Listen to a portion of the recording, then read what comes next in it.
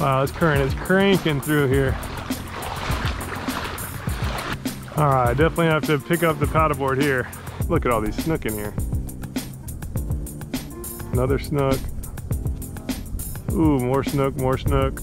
Sheep's head, another snook. And I'm up in the tree. Gotta love it. Hey, this is Luke with Salt Strong doing some paddleboard fishing today. Got a late start. We have a winter day. It's actually my birthday. Even though it's windy, I really wanted to get the paddleboard out, get some exercise, and heading to explore some hidden lakes. One of my favorite things to do for wintertime fishing. I'm actually bringing 3 rods. Usually I bring 2.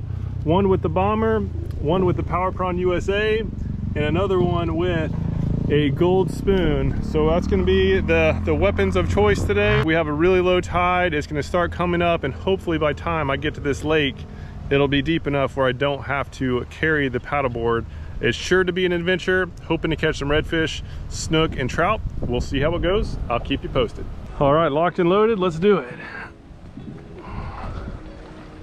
See if we can get some sight fishing in. See something cool. Maybe we can catch a fish or 2. Water's nice and clear. So if there's gonna be fish here, I should be able to see them. Let's hope that wind doesn't switch directions. I'm going about 6 miles from assuming I can get to these lakes that I think I can access. And I do not want to be paddling upwind on the way back. So on the way there, I stopped at this spot. I got out and did some wade fishing. This is an area that I saw some snook at the time I was here before, which is about 3 years ago. So put the power on and fished this little trench. It was on immediately. It might be another ladyfish. Oh, it just came off again. So I just cast across this little cut. Oop, I already got something on. Something messed with me at least. So I'm gonna work it down that little bank. We have a little creek coming out into the bay. It's technically where the fish should be right now. There we are, got something. Another, looks like a ladyfish, yep. No.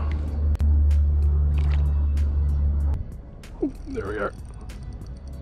Ooh. Oh my gosh, I think this is a jumbo ladyfish here.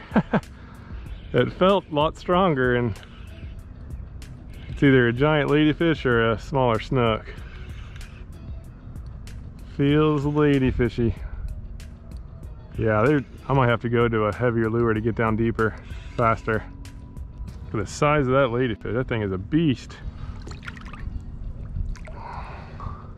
So that last ladyfish wrecked my leader. It got around an oyster or something, and so I had to go back and retie the leader. There definitely are some good snook in this area, typically for wintertime, and so I wanted to make sure that my line was always good. So I went ahead and redid it. There's me tying the FG knot out there on the water. But what I wanted to do as well, the other change, is to put a jig head on versus the weighted hook. Those ladyfish were aggressive. They're really not letting the lure get down to the bottom, which is where the snook, reds, trout, flounder were most likely to be on a cold morning like this. So quick change and back after it soon after. I'm just gonna nose on up in here and see if we can't pull off a snook or a red in this little trough. It's pretty deep. Now we have the Power Prawn USA with the jig head on it. So this is gonna help me get down past the ladyfish to the snook or reds or whatever's down there. Just do a nice slow jig along the bottom. Ooh, there we are, got something.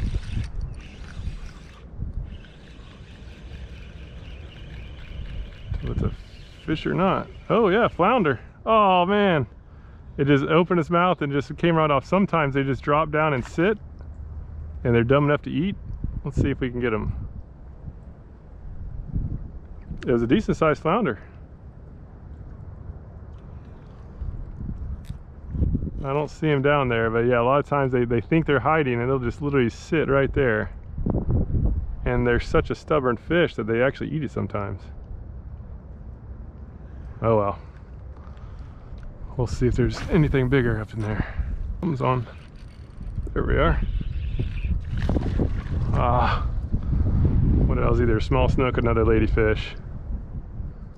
A lot of sheep's head down there that I'm seeing. I still haven't seen a snook or red.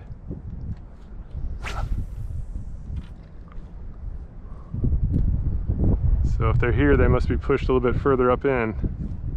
But he's getting some action. All right, I'm just gonna punch up in here and look real quick. So I was hoping to pull off some snook here, but if they're in here, they should be right around this zone. If not, I'm just gonna do a fast paddle all the way down. Ooh, that looks like a good fish right there. Ooh, yeah, that was a good snook. Dang. Should have cast to him. See if there's any more hanging out.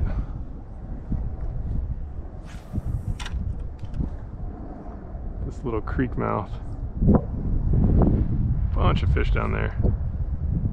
Yeah, I'm used to casting the Brazilian power prawn, and this power prawn USA is a denser material that casts further, and I apparently have not used to the extra distance that this lure helps achieve.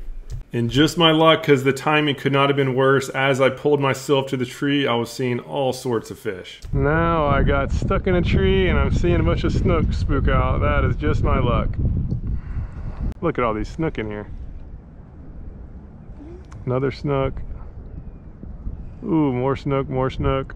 Sheep's head, another snook. And I'm up in the tree. Gotta love it. All right, well, at least the hunch was correct. The fish are holding where they're supposed to be. All right, finally out of that stinking tree. Do a couple more casts up here, and then we're just gonna go make the trek over to the lake.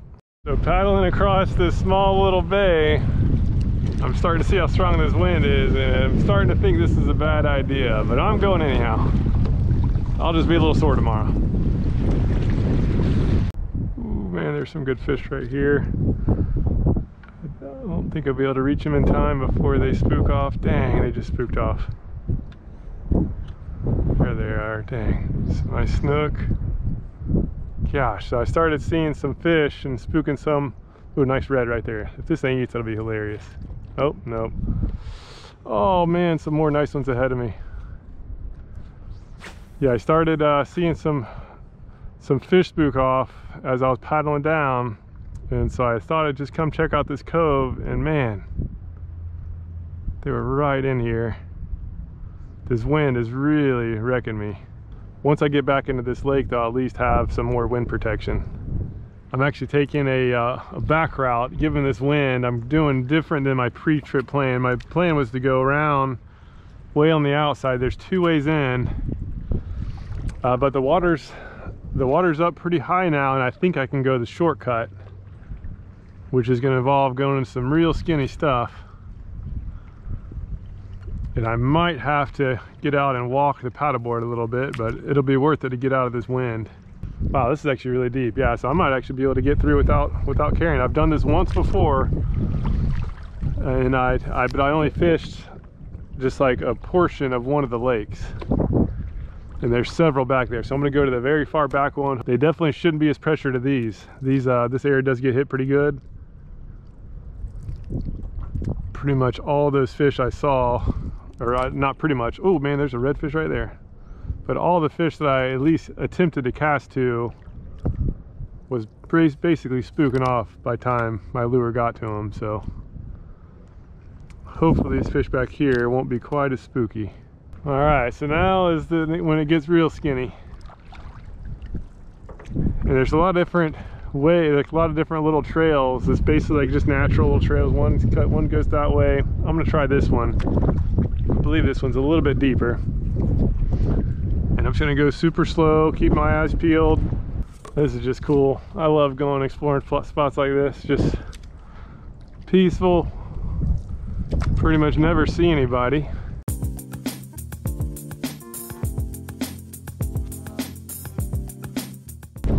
There goes the snook.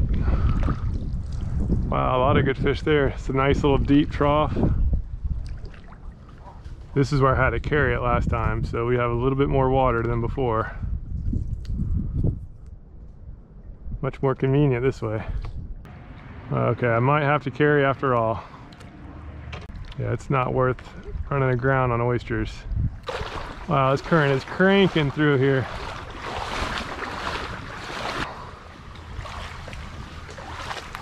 Now let's go see how we're looking up here.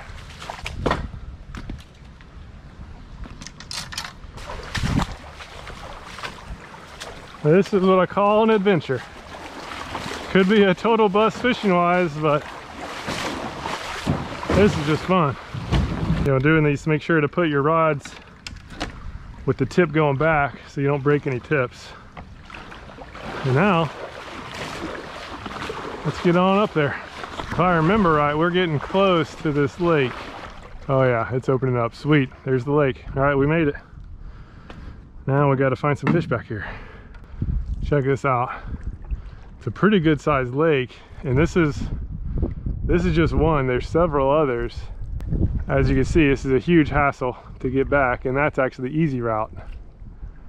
The other way is actually tougher. So I'm gonna get the rods up. We're gonna slowly come in here. This water's nice. I like this color. Those fish hopefully will be a little bit happier and more willing to eat. And let's see if we can find some. So little did I know, while I was in that little creek, you know, making my way through, the wind actually increased even more. So it was already stronger than I planned for. It got worse, and it was coming in a bad direction for this lake that I wanted to explore. But I was already back there, I was committed, and so just pushed right into it, and I really wanted to go check out the far side of the lake to see if there were some fish.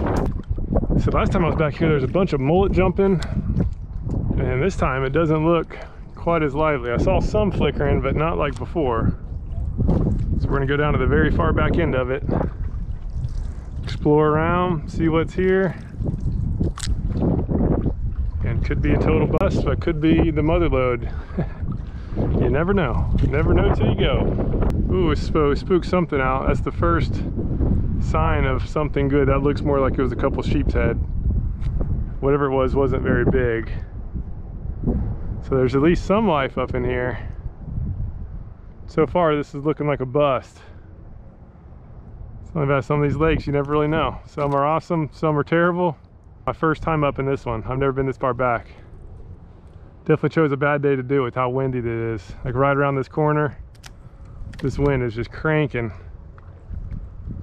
So I'm gonna get quite a good exercise today at least. All right, well, I checked out that little channel that goes to another lake. The fact that there wasn't much life there, I'm looking down the end of this lake. There's really no birds, no bait. Somehow there's a fire over there. Hopefully everybody's okay there, but really not looking too good. So we're gonna go just cut our losses and head out of this one. And then there's one more lake. I've actually been to this next one. It's a pretty cool spot. I got some good fish there last time I went, and so we're gonna try that and just hope that this wind changes directions, because if not, I'm gonna get a serious workout on the way back in. So here is the entrance to the next lake. This is a super narrow channel here. All right, so just right through there is the next lake. Let's do it. All right, paddleboard secure. Let's go check out the next lake. All right, here it is. Already seeing a bird, that's a good sign. Everything's secure here. I'm gonna go do a little wading.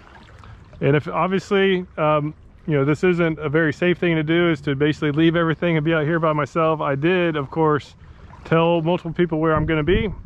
I'm exactly where I said that was gonna be, and I have my phone on me as well. So make sure to be careful when you're going off the grid like this. Oh, there we are. Might be another jack. I just caught and released a jack and realized my GoPro was off. Feeling like another one. I was thinking there'd be some trout out there too, but yeah, this is fighting just like a jack. They do that little side turn and yep, another little jack. Yeah, what I did is I switched just a little small little jig, trying to pick off some trout. It's a little bit deeper water out here in this lake. So trying to pick off some trout or something out there, and there's a small jig called the Little John. It's guy's talking to us. Just a little darter jig. All right, just finished a little sandwich over here, and now to go claim the paddleboard back. This has just had a few jacks in this lake. They're really, again, not much bird activity. So I'm just gonna go back. I should have just stuck with the trend that I found earlier. And I'm gonna go back and see if we can find some reds and snook up in the shallows and sight fish them. So that is my next plan of attack. But I've got to backtrack my whole my whole trip. Now for the trek back. All right, just got the paddleboard back. It was a tough day out there. I had a really good exercise at least, so burned some calories, that's for sure. But yeah, the bite was tough. I wish I would have actually stayed at the first part where when I realized the wind was bad, I should have stayed in these canals. And so what I'll do is I'll show you online, you know, where the smarter play would have been. I was just so focused on getting out and going to those hidden lakes that I just didn't put a smart game plan on once I realized the conditions were worse than I had planned for. So still a fun trip, you know, exploring some areas, which is always fun, but the fish catching was rough. But that happens. Some days are tougher than others, especially when you get too stubborn and don't reassess the plan when the conditions are different than what you planned for. So hopefully you can learn from that mistake I made. Any questions at all, please leave a comment down below. And if you're new to Salt Strong, just know that we're the best online fishing club for saltwater anglers. We actually guarantee you'll be finding more fish, you'll be saving money on your tackle, and you'll be meeting a ton of new fishing friends. To learn more, go to saltstrong.com. Otherwise, hope to see you again soon.